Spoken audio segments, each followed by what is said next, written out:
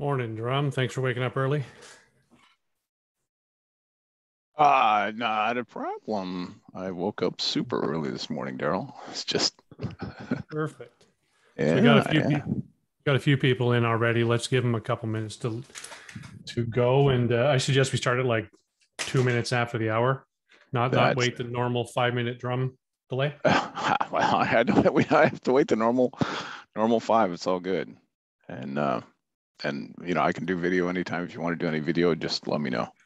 Perfect. I'm just setting up the keynote. There we go.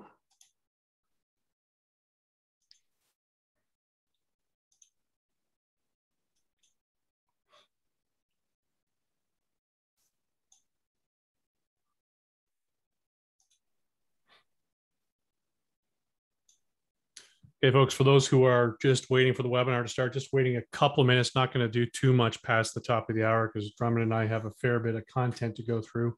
We're aiming to start at 2 minutes after, so 10:02 Eastern, 7:02, sorry, Drum, Pacific, and Lord knows what other time it is in your time zone. Talk soon.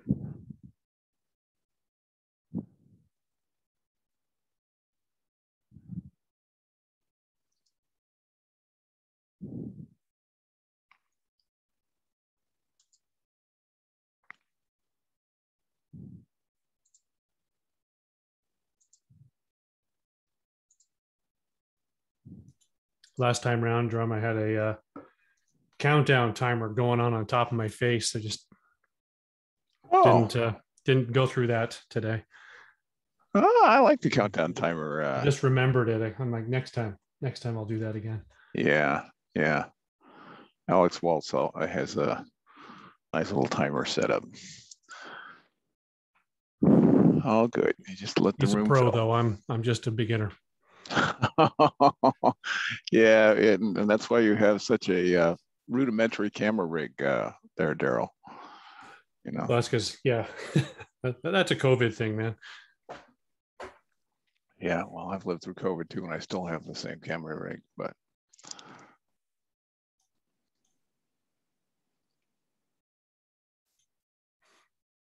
All right. Just looking to see what the numbers are at. Not sure if people are trickling in still or not. Yeah, a few more are still coming in.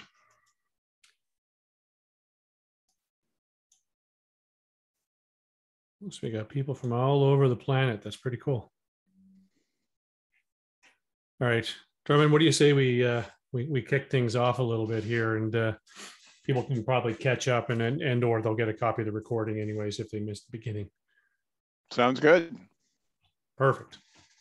So just a quick, who are we? I'm Darrell O'Donnell. I'm a couple of years ago. I've been around the space for decentralized identity (SSI) for, well, I think before it was a term.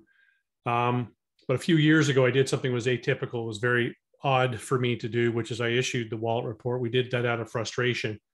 Um, Anybody who's read it, it's a long document, 80, 90 pages. But Drummond, who I've known for many, many years, is the author, along with Alec Cruikshank, and editor of the Self-Sovereign Identity book. Drummond was kind enough to create a condensed version of the report with me, which comprises chapter 9 of that. And Drum, you want to do a quick introduction for yourself? Yeah, sure. As you can see on the screen, I'm at Evernym. I'm Chief Trust Officer. I've been working in this decentralized digital identity, digital trust space for 25 years now, actually. I've been to every single one of the Internet Identity workshops. They just had number 33. That's twice a year, so that's a lot of those.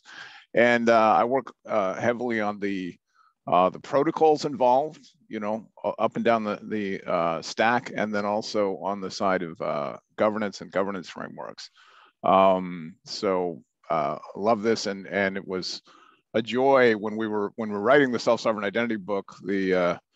I just said chapter on digital wallet agents, just put Darrell's name on it, and said, Darrell, we just need to condense that great big report. I didn't realize how challenging that would be, because 85, 90 pages of it was really dense. But I think in my opinion, it's one of the best chapters in the book because of all the meat from that, Darrell. Well, thank you. And Drum, you may want to throw your video on. I'm not sure if you. No, I tried a couple times, but it says the host has stopped it. Whatever that host is doing, that's yeah. So if the host will let me turn it on, I will I be don't know happy to how do that. I don't know how to do that. Okay. Well, in that Yeah, case, I'm going to have to be a we may disembodied have voice. Drummond as a permanent face there. That's just a face. That's fine. Meeting Whatever. info. Yeah, I'm not seeing where I can change that. So we'll just have to live with it. It's mostly, we're going to be using the deck most of the time anyways. Let me just try one more thing here.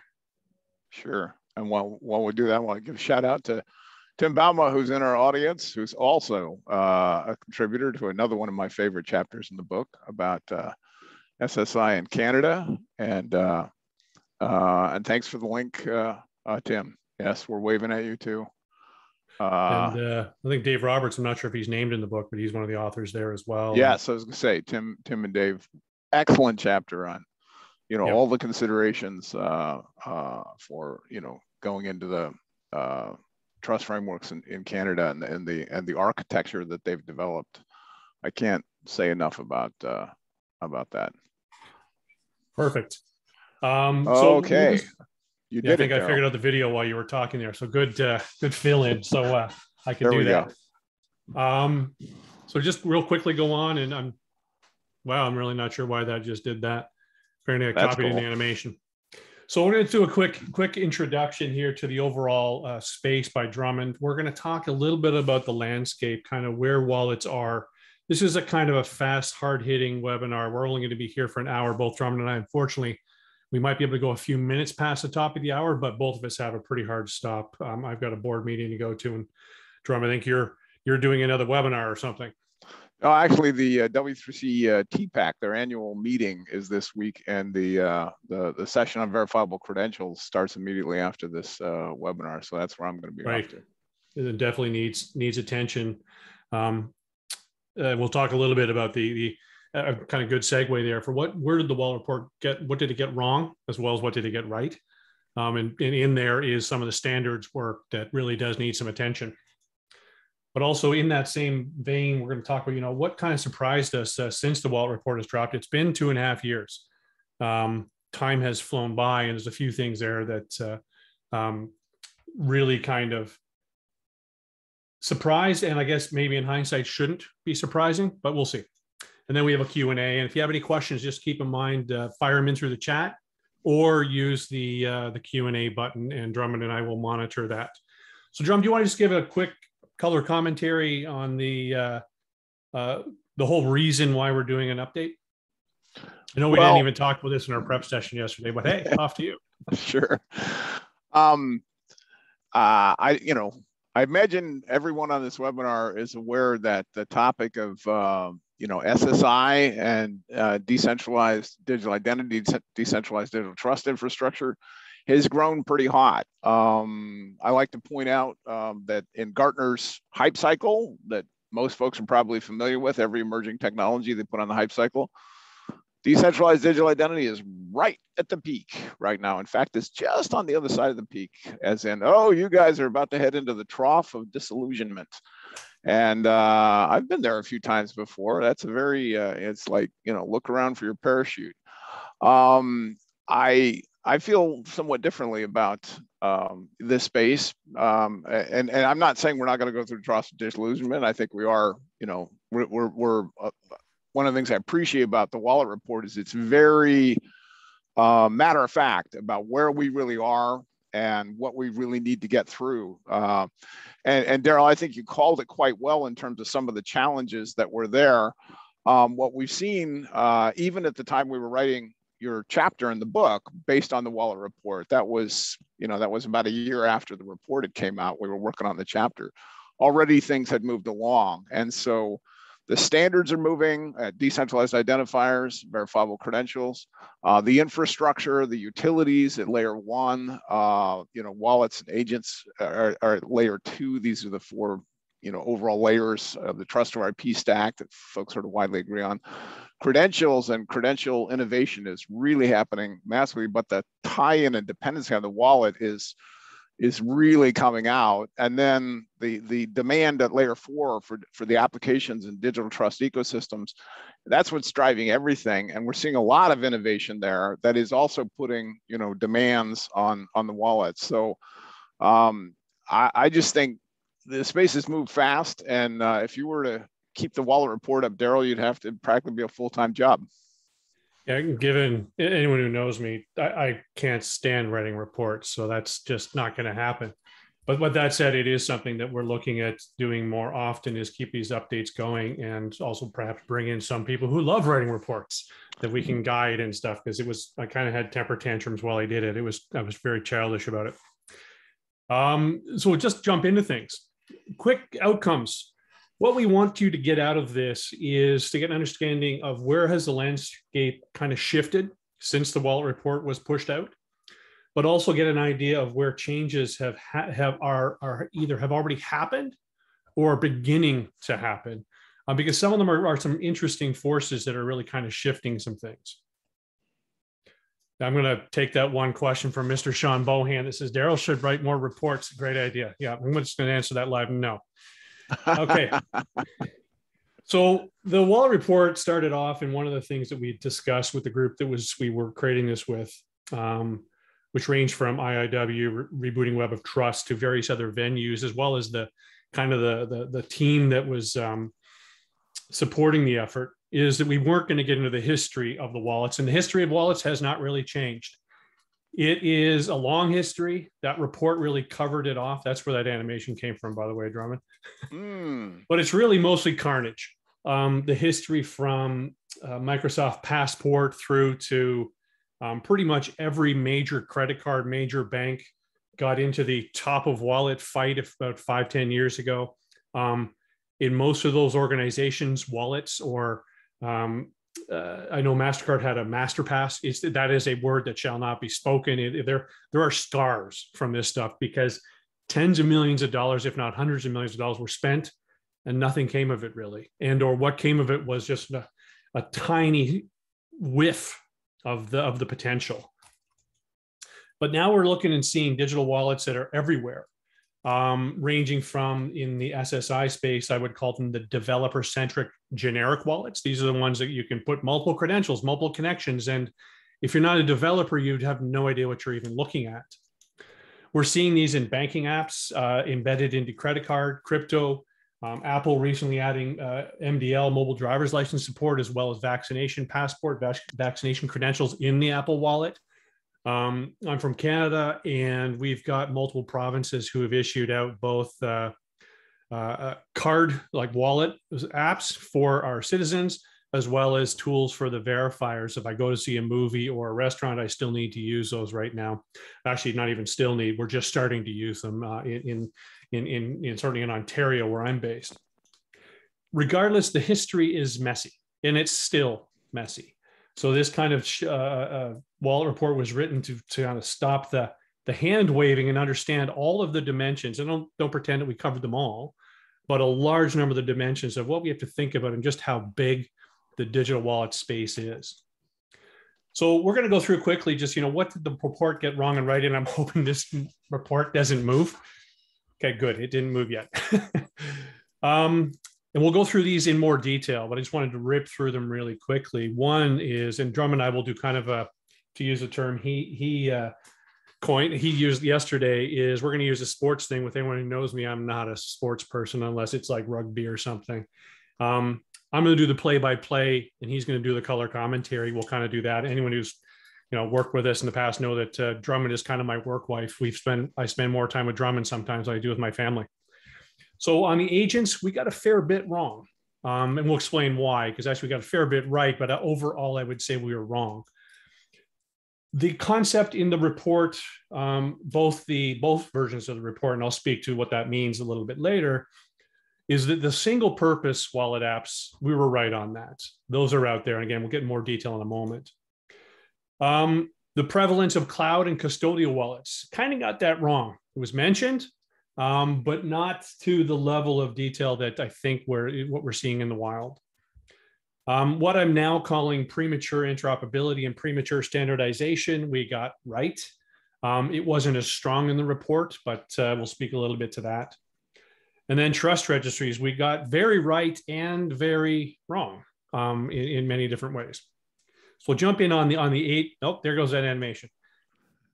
And it comes back. That's what I get for doing it's the only time I've ever done did for the trust registries webinar, made the thing move. It's the only time I've ever done that. I should have known.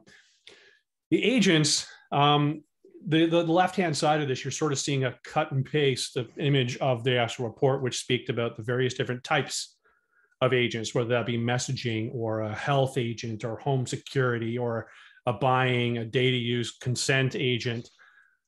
None of these things exist. The agents that exist are really quite crude.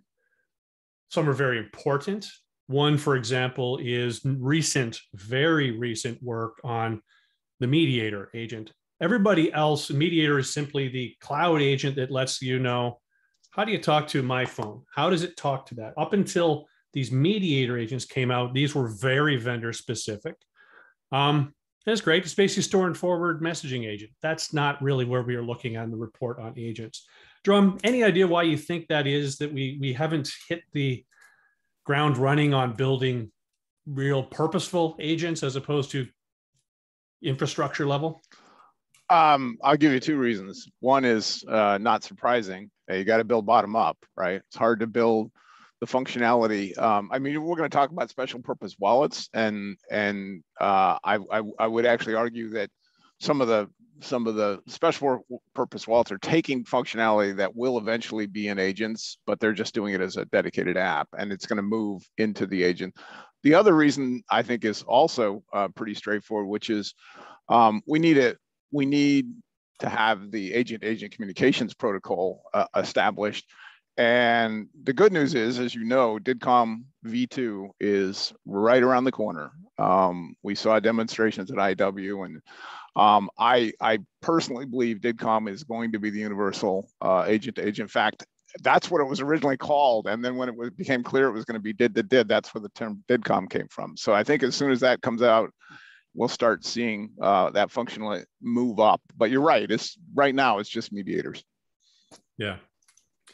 So we'll talk a little bit more about this, Drum. I think part of it is to your point, it's infrastructure. It's the basic Lego blocks that we need to build upon. I think we've also been somewhat distracted by that premature interoperability, which is its own topic, which we'll get into just a minute.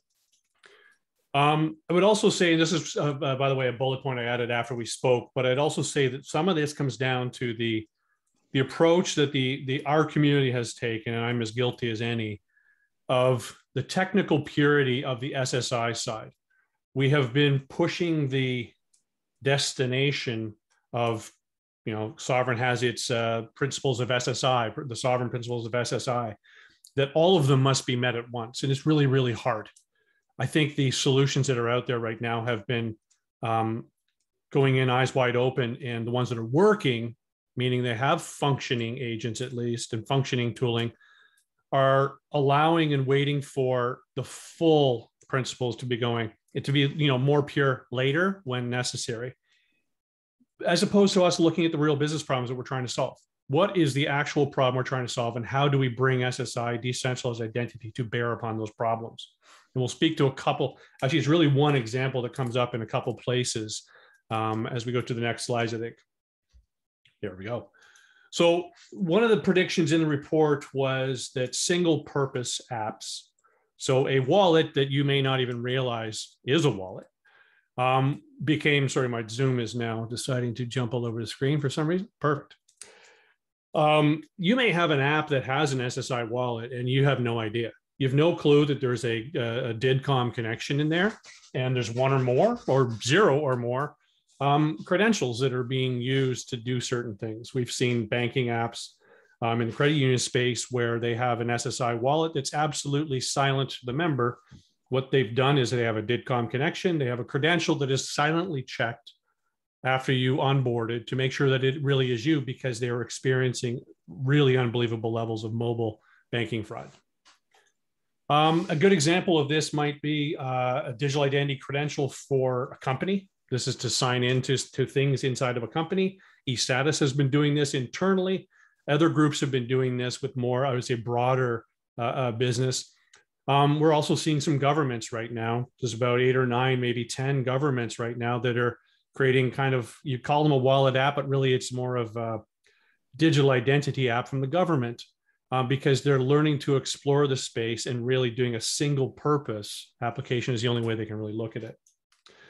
Before I jump into Bonify Member Pass, Drum, any thoughts on the why single purpose versus generic? Whoops, has jumped ahead. No, I really do agree. I think, again, ironically, it is the solve a business problem, solve a specific problem. The fastest way to do that is with a specific app. And yes, it's got wallet functionality. It's going to head in the direction of SSI, decentralized identity. But it doesn't really surprise me. I often bring up, Darrell, the example of when the web first started.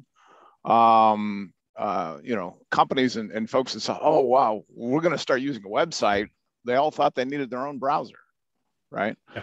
And then it began to become clear, oh no, you actually want it to be generic functionality. I think we're going to go through the same kind of curve. It'll start to become clear, oh, you're issuing credentials and you're issuing credentials, you're issuing credentials. You're not going to want a separate app all the time for that. You actually want, in my opinion, you're going to want both. You want credentials to work on specific apps, and you want generic wallets, and they're going to work together. Yeah. And I think it's actually that's kind of a good unplanned segue into the next sort of single purpose app, which I want to bring up, which is Bonify, a former client of mine, produced Member Pass. And the last thing I said, the last thing you want to do is build your own wallet. However, you need to build your own wallet, because in the long term, this is going to become something that developers consume, whether it be sitting in the Android and iOS stack itself, or there is some generic wallet capability that one can consume. And we'll speak a little bit about how some groups are actually doing that right now, building some real heavy infrastructure. But the Bonify Member Pass side really is a dead simple application. It establishes a DIDCOM connection, and it issues a Member Pass credential. What's interesting is the learning that had been over creating this. And this is something we deployed operationally. I was the contract CTO. I think we deployed it operationally in January 2020. It had been working before that, but now there's about 20 credit unions who are using this system.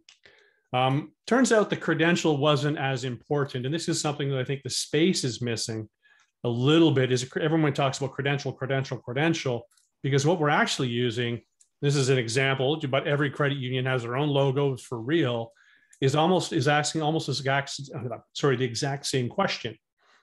Hey, are you on the phone with the call center from Happy Members Credit Union or Unify Financial Credit Union? Are you standing at the branch? Are you in the branch at Long and Main? Yes or no?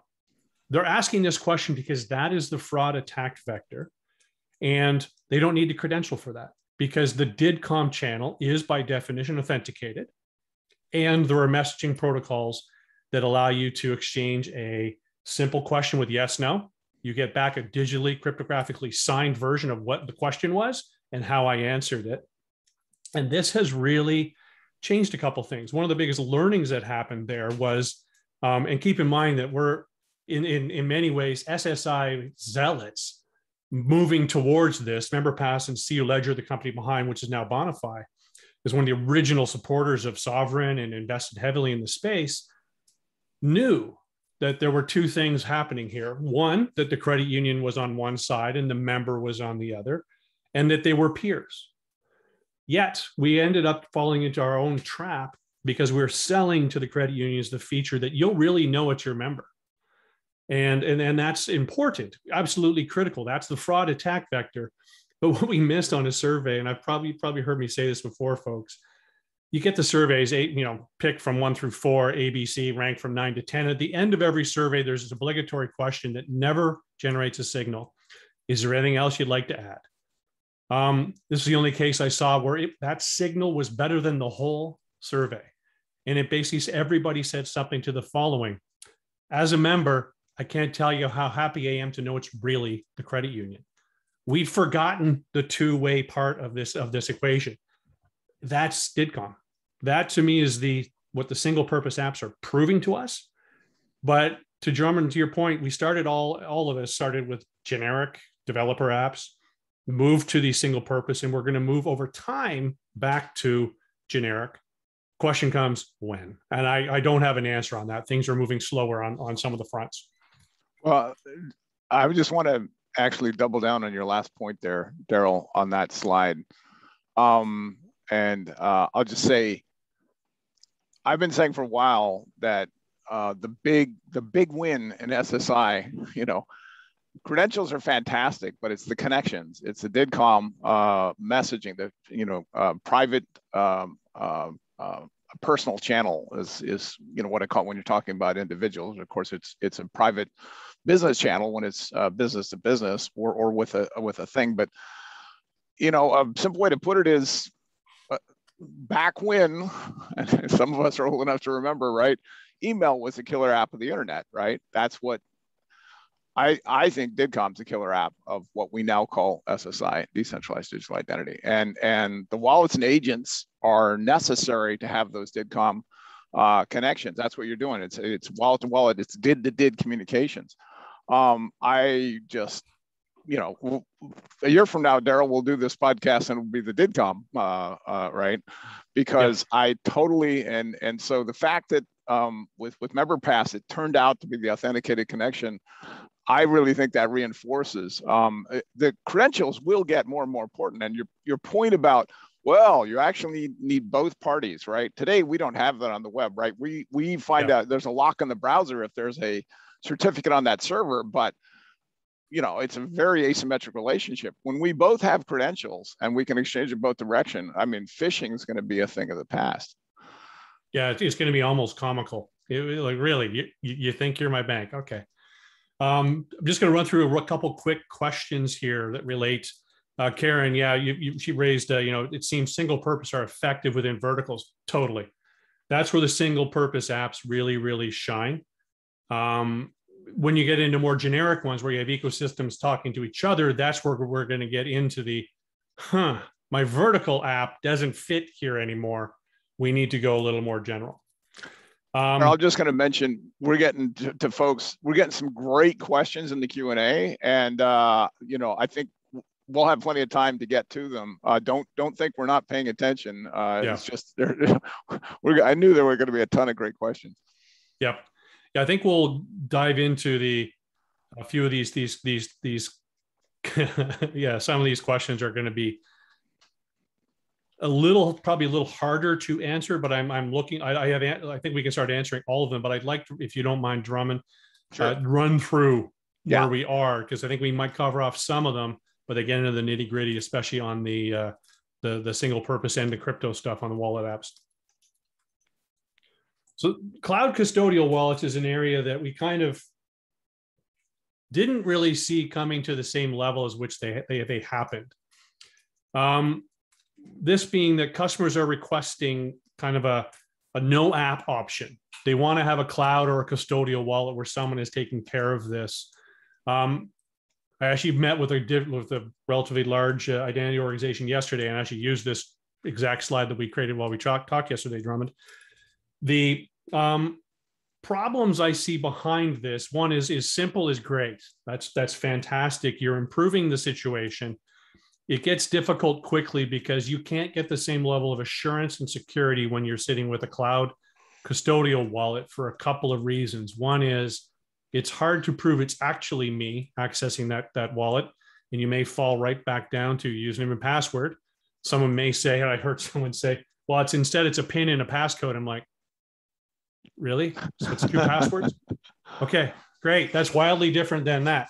The realization was, yeah, maybe that's not any better. This is an area where I don't have a problem compromising on some of the SSI principles, because if you're heading in the right direction, you can't be perfect. And I would argue we're not certain that 10 years from now that we may look back and say we didn't quite have the principles nailed, but we're heading in the right direction. But I'm finding that some of them are, and this answers one of the questions of that's in there is about SSI is where's the line between addressing current business needs and being misleading? Meaning if someone says we're SSI based, it's like, yeah, to use a technical phrase, horseshit. You're a scammer, basically. This is where things get a little bit funky. Part of the question would be, well, who's in charge of that cloud? Is it the vendor who's in my relationship, or is it really a third party that we both kind of trust?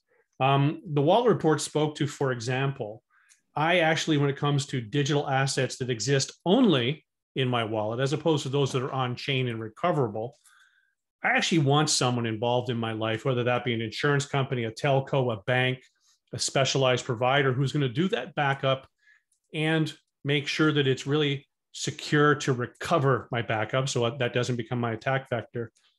I have no problem with third parties being involved when they're adding value. The question in my mind is when you're leaving the power on the side of the vendor, it becomes a little bit tougher on that one. Drum, any thoughts on that? Oh man, I have a ton of thoughts on this, but I'll keep it really short. I'm glad you brought up that last bullet. We have seen, market evidence, as I mentioned yesterday, Darrell, when we were talking. Evernym put our initial work, and still our major focus has been edge wallets, right? Wallets on your local device, your smartphone, because it's implementing one of the key design principles we're finishing in a paper for the TrustRP Foundation. Keys at the edge, right? That's the safest place to have your keys. Now, given that there are what we're seeing is many cases, and I divide them into two groups. One is transitional. The other one is they just simply don't have the option. They don't have the connection. They don't have the device. They are displaced populations. And I'd say that's going to be maybe as much as a quarter or a third of humanity is still going to be in a position for our lifetimes of not being able to have that. They're going to need those cloud and custodial wallets. And so we're seeing more and more demand for that. We have it on our roadmap to add more robust support for that. The second key point I'll make is the way to think about this that will be, in my opinion, and I've had this for a long time and I'm feeling more and more strongly about it all the time, it will be compatible with the principles of SSI. The security issues we're going to have to work through, but the way to make it compatible, one word, fiduciary, right? That cloud wallet or custodial wallet provider has to be in the same kind of fiduciary position that your bank or your credit union is in terms of serving as your, talk about agent, your ultimate agent in terms of giving you control of that, ensuring you have control.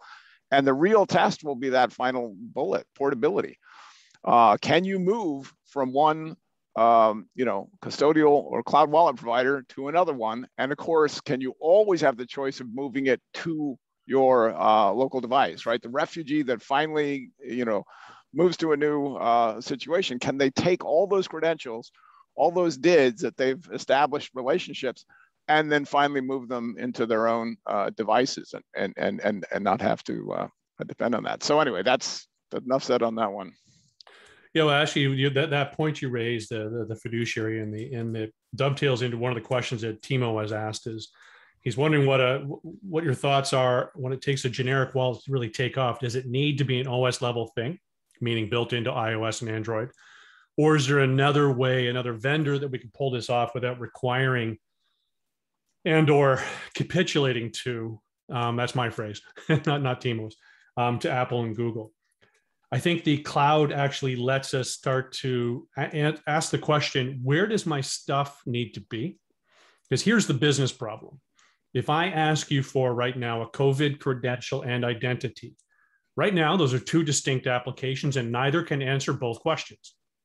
So now we have this really screwy and it's just, to my mind, it's a dead duck. We can't do it of, oh, let me pull out my driver's license app and show it to you. And you've got a passport app and I've got a vaccine app and I've got a piece of paper. And Drum's got a piece of paper. It's useless. But if our phones could basically say, yep, I'm in control of that. And I'm going to make sure that one, there's a biometric tie that I know that this is Darrell as opposed to someone else. and it may reach to the cloud and come back. And it might be a local cache if you're offline, that type of stuff. There's probably an intermediate step where we have the cloud and it may stay there, or the operating system vendors have to come in. John Jordan did a really good, I don't have the slide handy, but a really good deep thinking with another gentleman out in BC, Peter Watkins, that we need to be able to do two things. Our devices must be able to respond with attributes or claims from one or more credentials, which means you need a single service responding on your device. Otherwise, you get this terrible UX. But then he gets into the, what does that mean for confidentiality and privacy? The second piece being is that when he used the analogy of going to the doctor's office. So two things fall out of that. One is that the communication, the existence of the communications should not require a third party unless we agree. So if I go to the doctor's office, I don't need to tell you that. If I decide to tell you that, and decide might mean, hey, I'm sending $10,000 to Drummond, that's private. $10,001, I'm going to break the law if I don't have a third party involved. That's my choice. I could break the law, probably shouldn't. The second piece there is that no one knows the contents of what we discussed. So if I went to the doctors, you didn't know about it. But even if I did tell you I went to the doctors, it's none of your business what we discussed, unless I decide, again, for whatever reasons, the details of what that is. So the money analogy maybe has to be the amount of money and source of funds, and was KYC AML done. So that might help on Timo's side. So here's one where I got ranted on at IIW, is what I call premature interoperability and premature standardization. My view is that we're still in the very earliest of stages. If I take one standard that everyone says right now, yep, we're compatible with the W3C verifiable credentials spec, went great. There's at least 4 variants there, and there is no conformance test. So when you tell me that as an architect or business type, I don't even know what you're saying. All I know is that you're saying you're part of the standard, but it is of very low utility for me. We need to get to the point where those standards are much more predictable. We understand the privacy impacts, for example, on the W3C verifiable credentials spec, but even the spec itself says, hey, great, here's this thing. Wow, it's a mini DV tape. I don't even know why I have it on my desk. I can tell you the exact format of what this is and stuff like that. But if you don't, this is a really great actually analogy. I don't have the camera for it anymore. I don't know how to put it in the camera. I don't know how to take it out. I don't know how to press play. Same thing goes for the credential. Here's an old bank card of mine. I can hand you if I don't know how to offer it to you, if you don't know how to ask it from me, if you don't know how to offer it to me, the format of this is absolutely, utterly irrelevant. So I think we're great. We're starting on that, but people have prematurely jumped in on the standard side, thinking it's solving the problems, and it's not.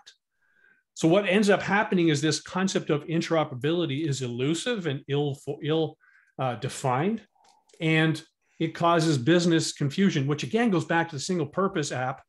Just get your own stuff working, get your own ecosystem working, but head towards where things are. So what's happening right now is many organizations. Drummond, I should have brought up, and it occurred to me as we went through the single purpose app, I should have brought up the IATA use cases where someone is picking a stack, and I'll jump in and introduce IATA, and then if you could speak to it. Sure. Because I want to be the one introducing it, saying IATA and its partners said, we're picking the Evernym stack to meet our business needs. Can you explain why they did that, Drummond, and what they're getting out of it? I think the short answer is it's a stack. It is based on Hyperledger Indy, the Aries protocols. I think the single most important thing in their decision was that it fully implements a non-creds, zero knowledge proof credentials, and that give it's fully decentralized and give passengers complete control over their digital wallets. They needed to meet the highest, they're International Airline Association. They have to meet the highest privacy standards in the world for all the airlines. And so they, it's one of those unusual cases where the business driver was to actually be, call it full SSI and they remain, steadfastly. That's what their requirements are. So I'll play devil's advocate a little bit. They're still picking a vendor, and they're tied to Evernet. Let's not kid ourselves.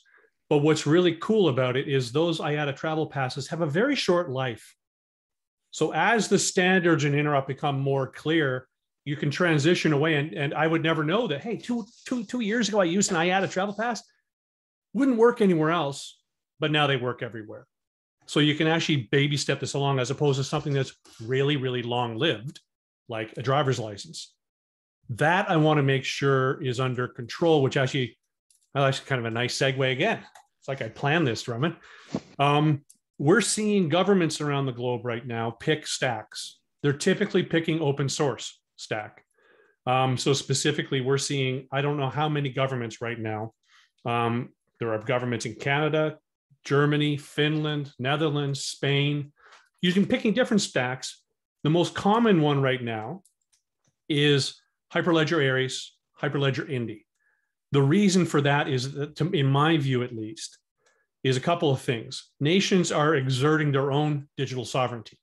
They've recognized quickly that the big tech companies, one, are now geopolitical players. I was tweeting out about Ian Bremmer has a beautiful article in Foreign Affairs on what that means and what it could become. But countries, whether that be at the national level or regional level, are realizing that they need to get control of this for their citizens for their own purposes. So what they're doing is standardizing on a very limited set of use cases, very limited set of things that they're issuing to you. We've seen driver's licenses come out. We've seen new identity cards come out. Hey, here's your photo, age of majority. That's a term we use. Can I buy booze type of thing, as well as an address. Very simple credential, useful in many different contexts. Not extremely high assurance, meaning that no one's going to die because I used it. No one's going to collapse a business because I used it, but it can start to make my life easier. More important, we can learn what those real interactions are at the points of engagement. That's where the interoperability is absolutely crucial. So we're seeing that pattern happen. And to me, this pattern of picking a stack, whether that be IATA saying we're going commercial on this, and knowing they have a way out.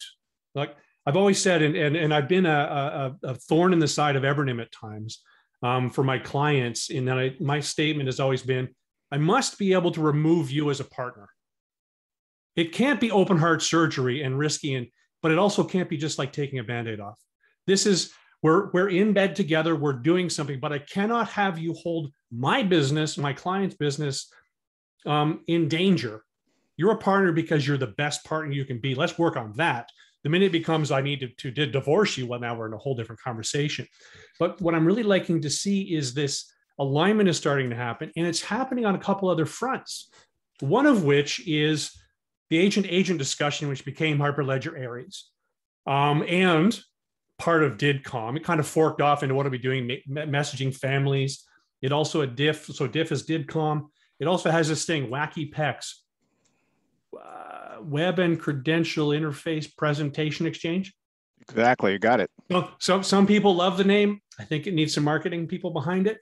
Regardless, what's really cool is we have two different groups. Hyperledger Aries, managed at Hyperledger, aligns really, really well with Trust Over IP Foundation, which Drummond and I are both founders of.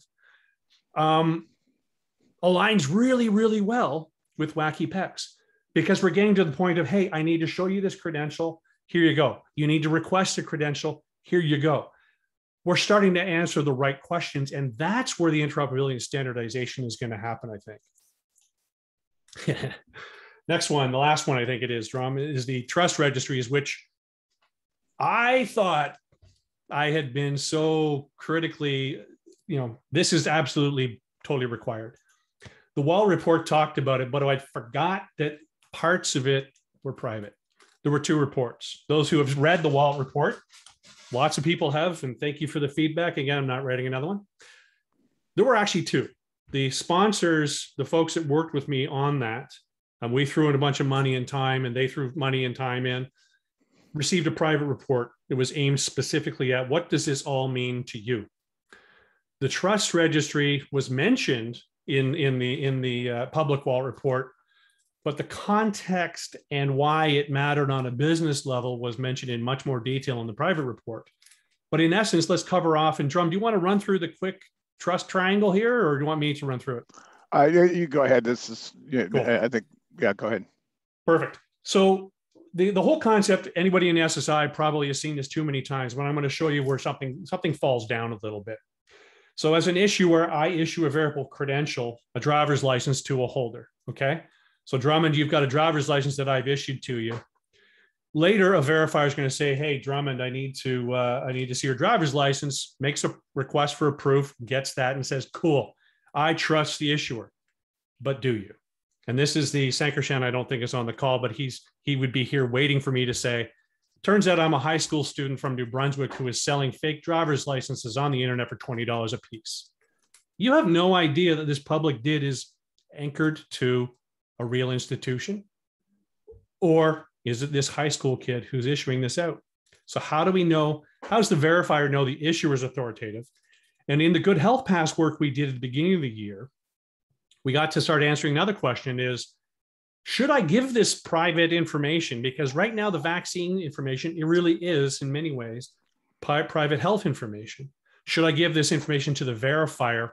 Are they trusted to see and consume this? This becomes more and more important. To use that same driver's license analogy, and this one gets beaten up too much in the SSI space. How do I know I should give my full driver's license to someone at a bar? Because they should be asking for an age majority. Are you old enough to drink? If they ask for the full, I might want to say, "Hey, no, you're not a law enforcement person. You're not a government official. I'm actually going to report you to my ecosystem privacy folks."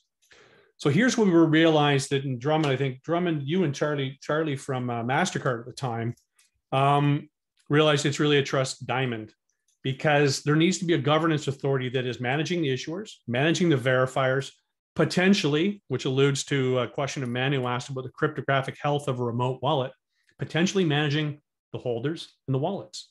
They may actually need to do this. And they do this by publishing a governance framework. And here's the hint. That governance framework is absolutely critical. It tells you, one, where do I get the list of the DIDs? Or later down the road, where do I get the list of how do I know what the credential looks like that the governance authority says you are a bona fide issuer? You can trust this to some extent. I kind of jumped through this one, and now I've got a bad slide. We're running out of time, Drummond. How about wow, we got lots of questions too. I'm going to burn through this one, but just part of the question, we did this in Member Pass over 2 years ago, which is why I'm disappointed that the report didn't raise the importance of a trust registry so much. We answered the question, a credit union issues a member pass credential, is presented to typically another credit union, or actually most commonly their own credit union. So this one's really easy. Does the DID match? They know that. But now they're starting to answer the question, because they do shared branching, is I can walk from Unify Financial into a Desert Financial credit union and take money out of my Unify account. They want to know, was that really a Unify credential? That's why we built out what's called the Member Pass Trust Registry, which is the public DIDs are listed. There's an allow list that says, here's this. And by the way, here's who it is. And if you need to get into their NCUA file on their national credit union registration, you can do so. And that one's anchored down to sovereign. I think the next slide, Drum, really is Q&A, and we got a lot. What do you think? Yeah, totally. That's I just, relative to trust registries, I want to point out to folks, and I'll put the link in the chat. Darrell and I co-chaired, coming out of the Good Health Pass work, Trust Registry Task Force at Trust Over IP, and produced. We were aiming for 45 days. It took us closer to 90, but we have a trust registry protocol spec that is in review right now. And it's like V1, lowest common denominator, but should take care of both those basic use cases that Darrell was talking about. And we see a lot of evolution there. I know there's probably someone on the call that's going to say, well, what about just chaining credentials? And we're like, yep, you can do that too. Both are paths to the same end result. And as Darrell says, we just need to build up not prematurely go too far, but get the working solutions in place, and we'll work it out. Tons of great questions there. I don't know how you want to jump through. Well, I think Karen, has asked a really good question here. How do you allow for an appointed governance authority to manage things? But I'm going to kind of twist the question around a little bit, Karen. Hopefully I'll answer it. For a credential can bring value in aggregate, but also provide benefit for a single person. Like, I'm not even sure if this will answer the question, but think about the concept of issuing a digital driver's license or the physical one. Okay. Interestingly enough, I received a new driver's license last night. This is expired. The government right now, I live in Ontario. The government right now is considering down the path. They've announced this, that they're going to be issuing digital versions of these things. But what does it mean? And what does it mean in liability terms and stuff? Right now, I've been using my driver's license around the world with various rental car agencies. No formal agreement and no liability exists between Hertz in Utah and the province of Ontario. Zero connection, but it's utility unto itself. I'm carrying what's known as a driver's license. What's also interesting about this one is it's expired. I could still use this to get into a bar if someone was ever, I'm guessing it's a policy choice if they're asking me for if I'm old enough to drink or not. There's lots of different utilities there in the governance authorities, which if they keep it nice and simple, we can start to do a lot with these credentials with very light governance on top of these types of things. I'm not sure, Karen, if that answers your question. I'm hoping it kind of does. Drummond, any questions you wanted to dive in on? Oh, there's some Manu has asked twice different questions about, I like the succinctness. How can one attest the cryptographic health of a remote wallet? Earlier on, for multi-purpose wallets, how do you get cryptographic attestation of the cryptographic health of the wallet? No one should be relying on a third-party unmanaged wallet of unknown cryptographic quality. Two things I want to say about that one. The first one is, yes, we definitely need governance frameworks that establish privacy and security requirements for wallets that are certified, in which case the wallet is actually, the wallet is a thing from which you can request a credential. So that's point one. That sort of gets to the point of, well, how far down will it go? Will the wallet be, we're at the app stage, then we got the browser stage, and we got the OS stage. I do believe eventually you're going to move down to the OS. I don't know exactly how long it will take, but I think those attestations will get stronger and stronger as you move down. I think we need also, I would also add on that, how do you trust the wallet question? You also need to know, what are we trusting? One of the learnings we had, Drummond, when I was, CTO for CU Ledger Bonify, we were using ConnectMe and a variant, a white labeled version of ConnectMe, and it has a capability of doing a backup and recovery, which seems totally normal until you realize a credit union or bank is like, well, hang on a second. You can move phones without me knowing? Now, whether that's a valid question or not needs some discussion. But the business cases they're trying to solve, which is a major fraud vector, which is called family fraud, where I take mom's phone, back it up, and I restore it, and she has no idea that I'm approving transactions on my phone, not hers. So there's this whole thing, can I move things in between? I'm working with the government right now that is one of the flags we need to set, is it works on this device only. And the analogy there is, hey, it's the same as if I lose my physical wallet, or if I buy a new wallet, I may have to do a painful process. I mean, buying a new wallet's a little different, but I lose it, I have to go and get the credentials again.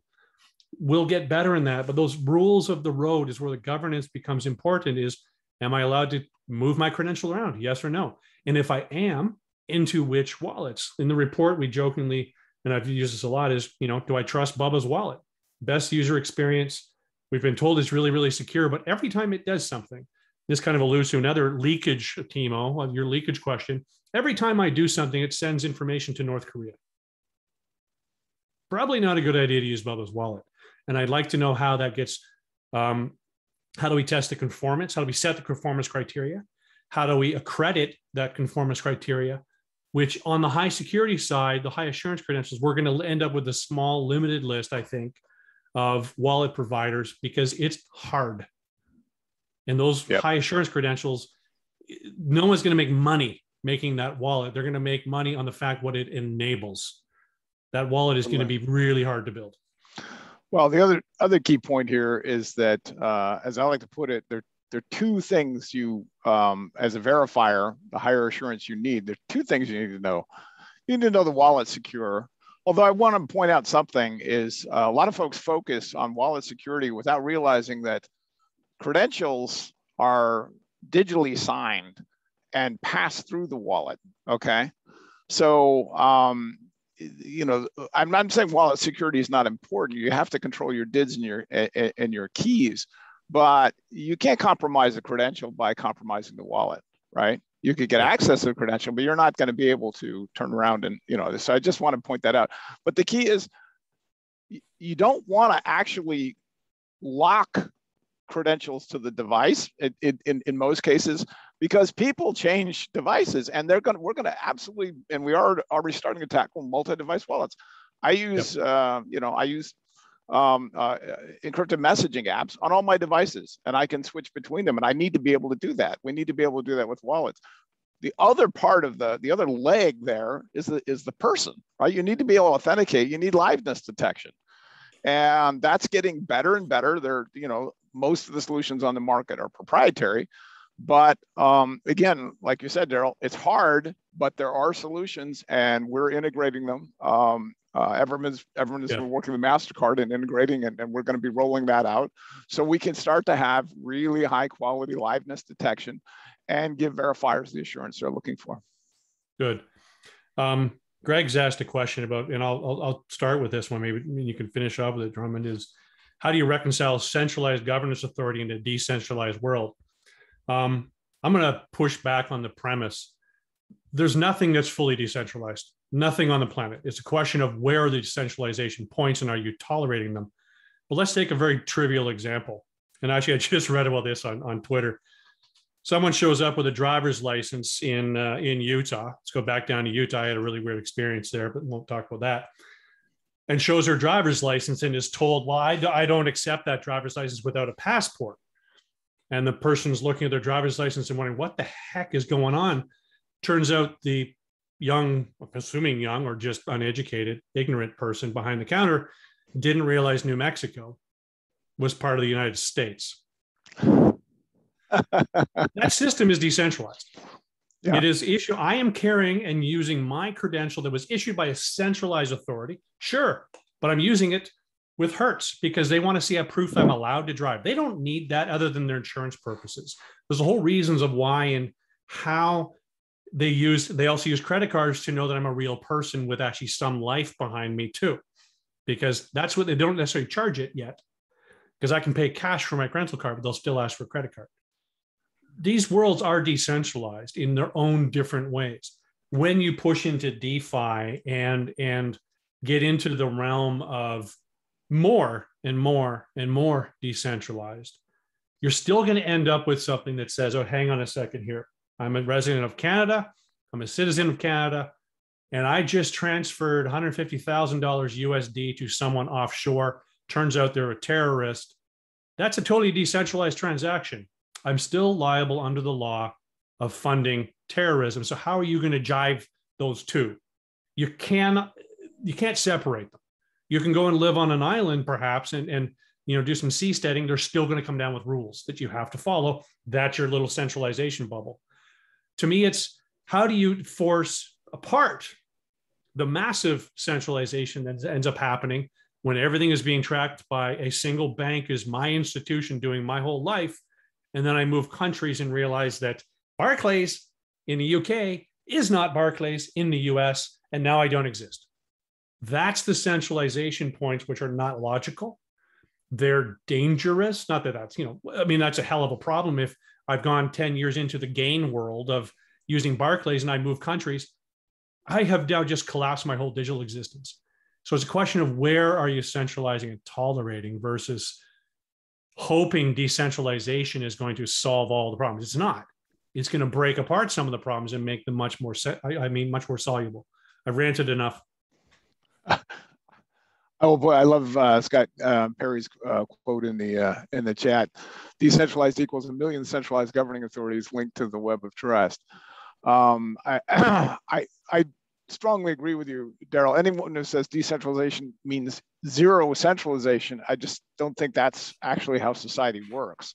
We're not going to get rid of governments. We could change the ratio of things, and that's what we're going to be doing. But it's a matter of, people don't refer to this, right? The way we've been handling our identity for a long time as, oh, this is highly centralized. Yes, the credentials in this wallet are issued by institutions that have developed trust, and that's why they work. One thing I like to point out is folks say, oh, well, SSI can't work because you only insist on decentralization. We go, no, you're going to have credentials from trusted authorities. But then they think, oh, well, SSI is just about that. And no, the whole infrastructure is going to support the new decentralized forms of producing trust, right? That don't have to rely on centralized institutions. The whole spectrum is going to work if we get the standards right, if we get the infrastructure right. So that's what we need to do. I know we're out of time. I knew there were going to be way more questions we can answer, Darrell. There's definitely loads of questions. One of them is really, I think, good, maybe to close on, which is, what do you think about the European Commission proposal for revision regarding EIDAS, which really, and to paraphrase, really opens the door to SSI.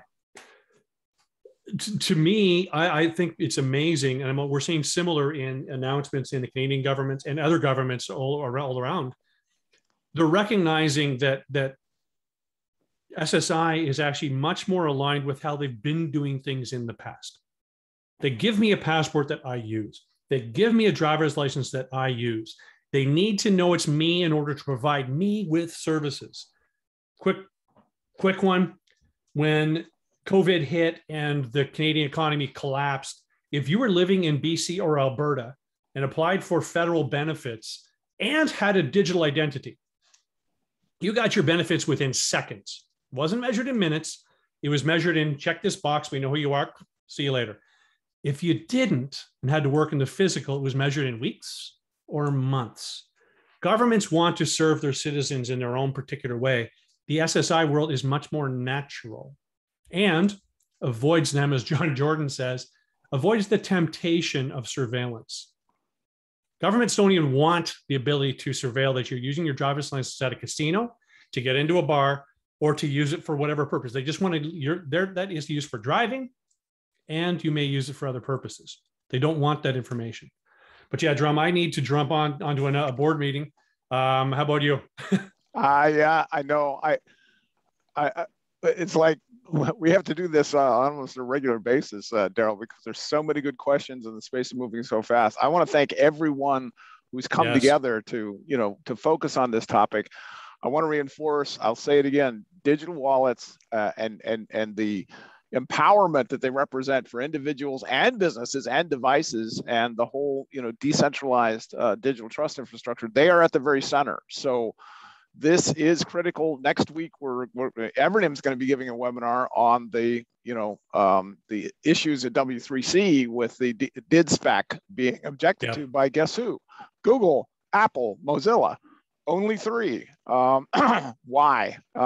We're going to get right down to questions and issues like that. This is a war for it's the wallet wars, and boy, we need that to turn out right. Perfect. Well, Drummond, I'd like to thank you for joining me on this. And folks, we'll be sending out an email to everybody, link to this, link to the deck. I'll include as well the Trust Registry webinar, which is just a month ago. Probably about it, I think, for now. Yeah. But thanks a ton. And we'll also go through the questions and see if there's fundamentally something we missed. So. Yeah, I'm very happy to do it. And we keep going. It's a journey, and we're still we're at the end of the beginning. How's that? Yep. Awesome. Well, thanks a ton, folks. I'm going to stop the share, and you guys all keep being awesome. You too, Darrell. Thanks very much. Thanks. You bet.